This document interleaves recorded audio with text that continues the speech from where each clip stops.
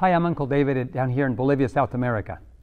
This last week I've been traveling across the Andes Mountains between Peru and Bolivia, and I had some time to read through some of the internet comments and the questions and concerns that you have sent regarding the video, Even at the Doors, which I recorded last week. I've tried to read through each one carefully. There's quite a few of them, and I have prayed for wisdom and that God would give me divine wisdom to be able to answer and to properly respond to some of those questions that you have in some of your concerns.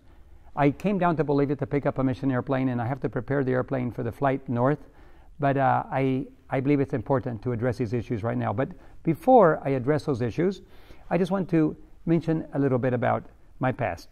I've been hijacked, I've been imprisoned, I've been assaulted by gangs, I've been beaten, and at each of those occasions, I have felt God's presence at my side.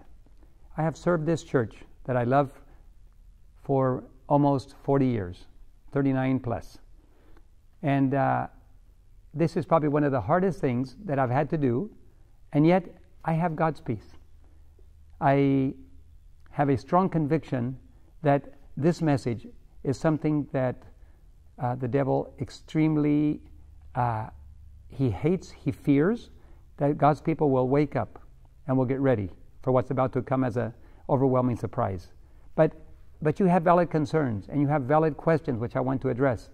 And I have God's peace, and I am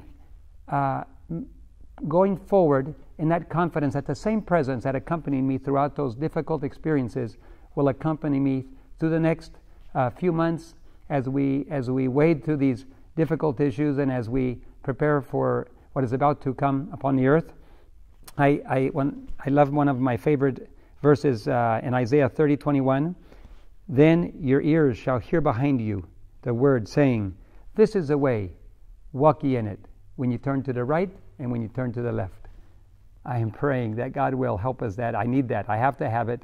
And even though I'm trembling a little bit with fright over such implications, such important, solemn implications as a message like this has, I want to assure you that I do have God's peace. I sleep well at night, and in spite of the difficulties and challenges and a little bit of fear that overtakes me now and then, I'm able to address it with a sense of peace in my heart that I am doing God's will, and that I will admit that there are some issues that I need to learn, and we'll talk about those in a minute. There's several issues I want to address with you now at this time. The first one is time periods in prophecy. That was some of the questions you had. Time periods in prophecy. The next one was the judgment of the living. We will talk about that. The next was the National Sunday Law. Some handling of disagreements among the brethren. That's an important issue to discuss because it was different reactions coming across the internet. I want to address that. And I have a commitment to make to you, a promise to make to you that I want you to know what I promise you. And then we will finish up. The first one is the time periods in prophecy. As we look at what Adventists have been concerned about time periods, let's consider the following. So Ellen G. White told us that time will no longer be a test. In context, every quote that she referred to refers to this stating a date for Jesus' second coming. In context, every time she referred to caution against a time period, that it will never be a test again, it's about forecasting, it's about stating a date for Jesus' second coming. Every single time, in context. And the reason we know that it's about Jesus' second coming, in addition to reading the material that she had, I can illustrate it. For example, in Revelation 8, verse 1, it says, there was silence in heaven for a space of half an hour. All Seventh-day Adventists know what that means. That is Jesus coming. And during that time, there will be silence in heaven, which is a prophetic time period. Half an hour is about a week in prophetic time. And we believe it's a prophetic time, and it is future, and it is in the Bible, and we all believe it. So it's not that there won't be any prophetic times. There will be. And what about literal times as well? Let's look at the next example. We have Revelation 17:12. The Bible says, Revelation says, that the 10 kings will receive power with the beast for 1 hour. We believe that's also a prophetic time, and we believe that there will be 10 kings that will reign with the beast for approximately 2 weeks during that 1 hour. That's another time period, and it's also prophetic. We also have a third one. This is a literal one. In Revelation 20, verse 1, 2, 3, 4, 5, 6, and 7. And all of those verses, we read about a 1,000-year period. Now, we know what the 1,000-year period in heaven is. The saints will be with Jesus in heaven, will reign in heaven, and we'll be able to review the books. That is a literal time period. It is future, and it will be in heaven, and we believe it. So here we have 3 different time periods, some prophetic, some literal, that are future, and yet as we review it, we have to realize that we believe those, and therefore let us not be closed-minded when God wants to reveal further issues. I'm sure there's many more things that we can also look in Daniel and Revelation that we will learn. The last generation is going to understand Daniel and Revelation like no other generation, because it wasn't present truth for them. It's present truth for us. And so the last generation is going to have an increased understanding of the events as they take place. And I believe God has a lot to teach us yet. And therefore, let us not be closed. We just automatically think things. For example, the Lord in the judgment of the living. Here's an interesting situation with the judgment of the living. Now we're going to go into that. We just discussed time periods, and there are literal and prophetic time periods, but now we're going to discuss the judgment of the living. I'm going to quote Ellen G. White, Last Day Events, page 159. The Lord has shown me what would take place just before the close of probation. Every uncouth thing will be demonstrated. There will be shouting, drums, and music, and dancing. We already have that. And what is going to happen? Right before the close of probation. That has entered many of our churches. I have seen it myself in South America. I've seen it in Australia. I've seen it in the U.S. And that is just before, that precedes the close of probation. So we can know we're right at the very edge. That's one thing. And then we have the Sunday law. The Sunday law certainly is related to the close of probation. In fact, the Sunday law is the final test. First for God's people, the judgment must begin in the house of God, and then eventually it goes to the whole world. But the door closes for those that would not enter, but is open to those that have never heard. So let's look a little bit about the Sunday law. Since the Sunday law is related to the close of probation, we can learn some things from past history. You recall Israel believed, and they were looking for a Messiah. They all believed, including the disciples, that when the Messiah came, he would reign on the throne of David. Of course, he's going to reign on the throne of David. But they thought it was going to be then. So right before Jesus went to the cross, the disciples are still asking Jesus if they can sit on the right side or on the left side. Why would they do that? Because they believed Jesus was going to sit on the throne of David. And of course, a triumphal entry, when he came in that Sunday to Jerusalem, they knew for sure that it was coming true. But they didn't know. Jesus had told them many times.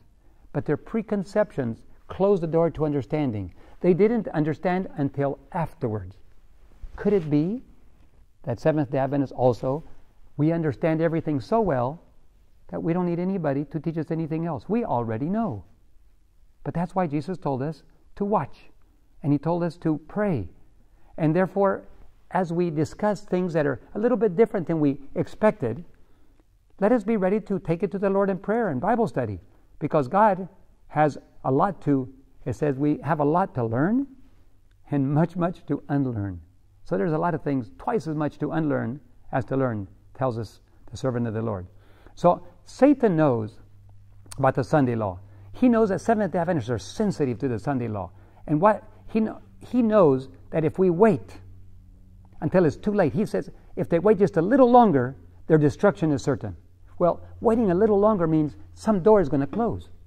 And then our destruction is certain, because when we wake up, we can no longer prepare. Is there a Sunday law? Are we waiting for a Sunday law? Is there one in the pipeline? Or are we being caught by surprise? You see, Satan has subtly disguised the Sunday law. Maybe we Adventists believe there's going to be a big sign someday. The president of the country will stand up and say, "We will discuss the National Sunday Law."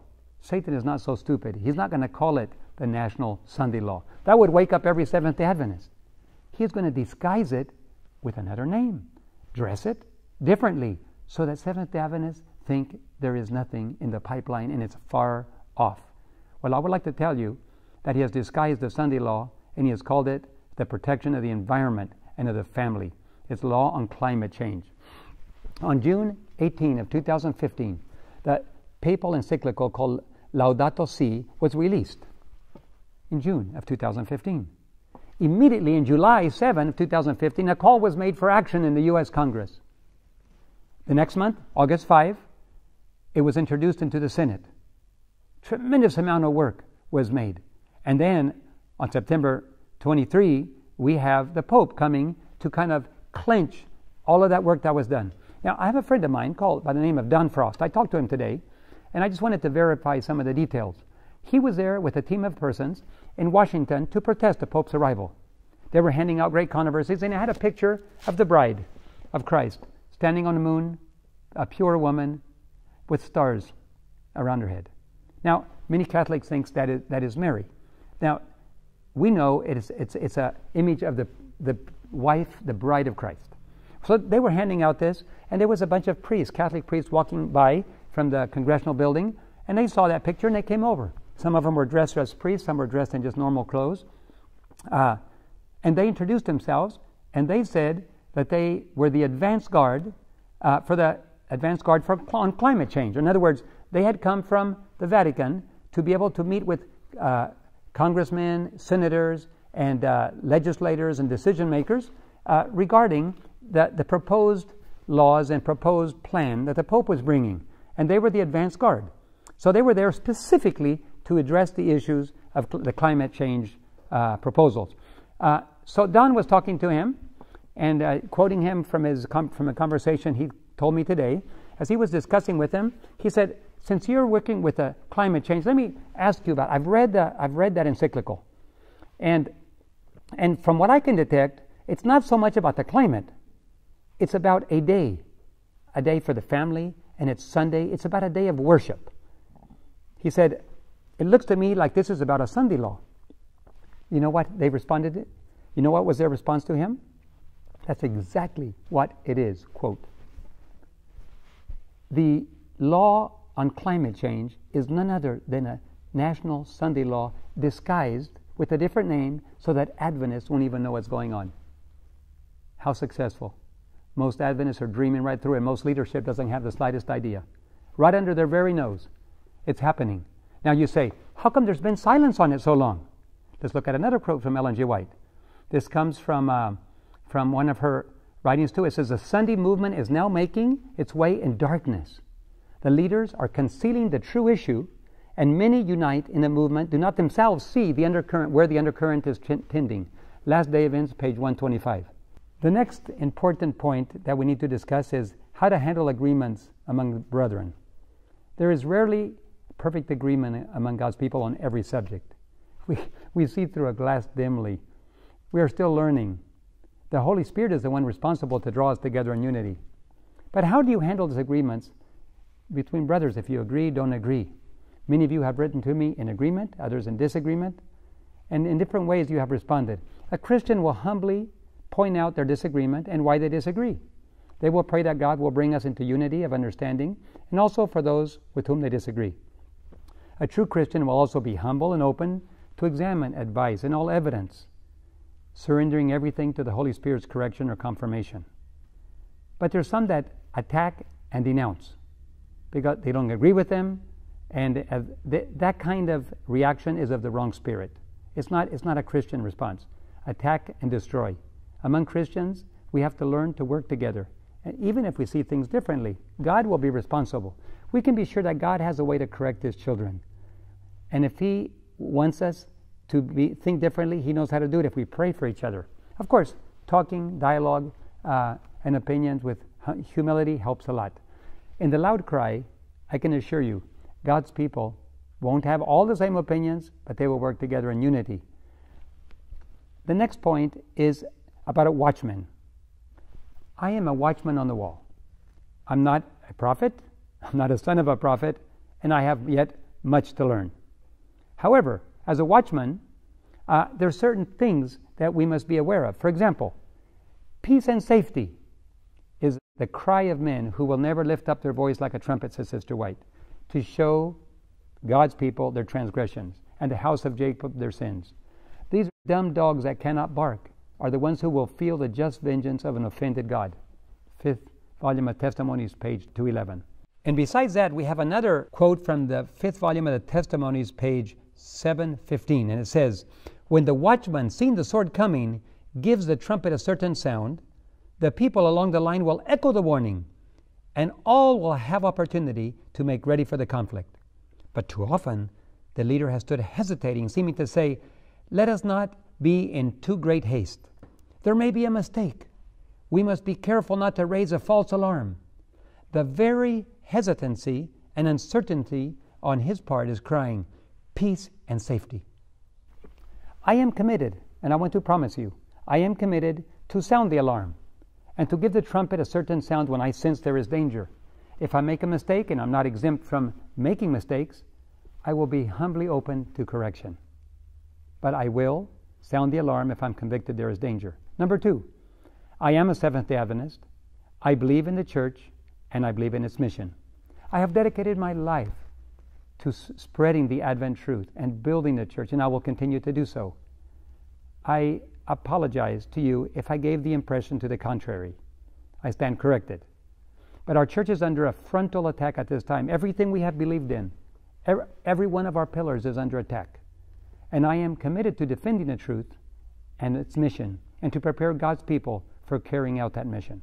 Number 3, with the Lord's help, I will seize every opportunity to preach the 3 angels' messages and use every resource that God places in my hand to accomplish that task. In closing, I am more convicted than ever that the probation time for Seventh-day Adventists is about to close. We don't know the exact day. We don't even know the exact hour. We do know that it's near, even at the doors. If I believe this, put yourself in my shoes. If I believe this with all my heart, would I be correct not to present it to you? I cannot but sound the alarm. But if this message is of God, other people disconnected from me will also be sounding the same alarm. God is merciful, and He will not allow the door to close without giving you a warning. The least you can do is wake up, confess your sins, ask God to eliminate all worldliness and to cover you with Jesus' beautiful, perfect robe of righteousness, and to help you to live in harmony with His instructions. Those instructions, you will find them in the Bible and the spirit of prophecy. Many of us have decided to ignore those small details. We have allowed them to, because it's a long ways away, and I don't have to do that now. Don't allow anybody to interrupt you from that. Read, pray, and follow. God will help you. This is not the time to sleep. Sleeping will be fatal. That's why Jesus warned us so many times to watch, and watch, lest coming suddenly He catch us sleeping. What else can Jesus do? Not only that, Jesus will give you the power to do it if you ask Him. But we're living at the edge of time.